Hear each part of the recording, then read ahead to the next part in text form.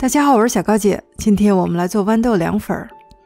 我用的是这种去皮的豌豆，200克豌豆，简单冲洗一下，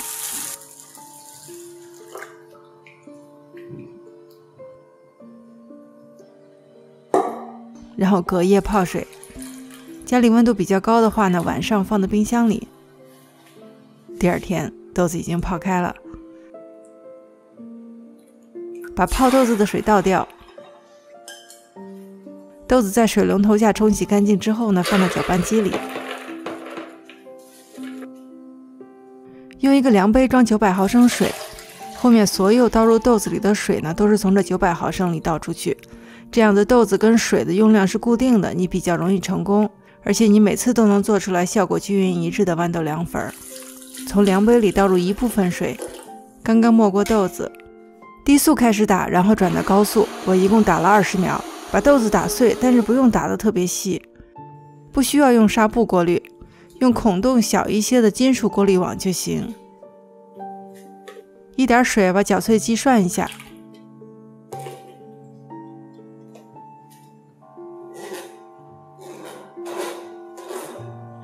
这个过滤的速度很快。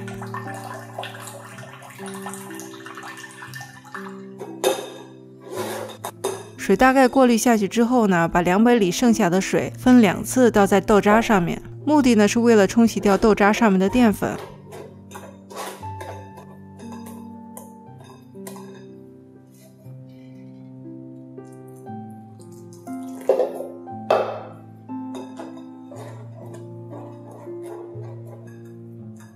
全部液体过滤下去之后就可以了。打去表面的浮沫，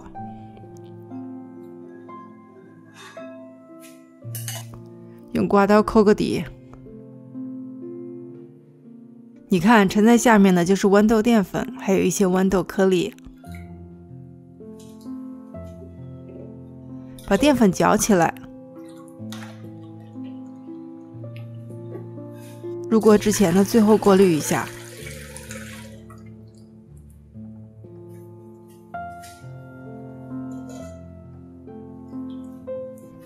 加入一点点碱面和盐，没有碱面不放也可以。开中火一直搅拌。加热豌豆淀粉水的过程呢，跟做其他凉粉都差不多，因为道理是一样的，都是淀粉糊化的过程。慢慢的，你发现淀粉水开始变得浓稠，这个时候到达了它的糊化温度，大概是60到70摄氏度，把火调到最小。搅碎机打出来的淀粉颗粒呢，会比你买来的纯淀粉颗粒大一些。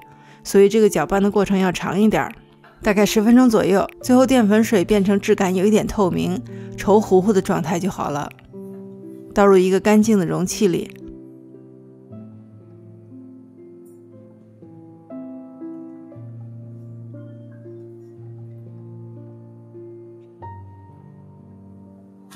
勺子抹平，然后室温放凉，大概4个小时，早上做，下午就能吃了。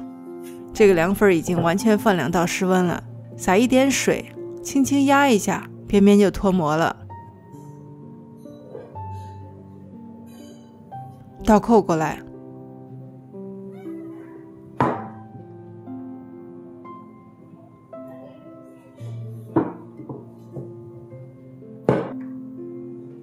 再撒一点水就不沾刀了，切成小方块。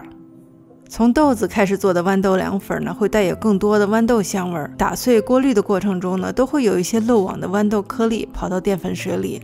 但是啊，正是这些细小的豌豆颗粒赋予的豌豆凉粉更加丰富的味道。简单拌一个凉粉水，葱花、蒜泥、生抽、香醋、香油和辣椒油。最后加一点水，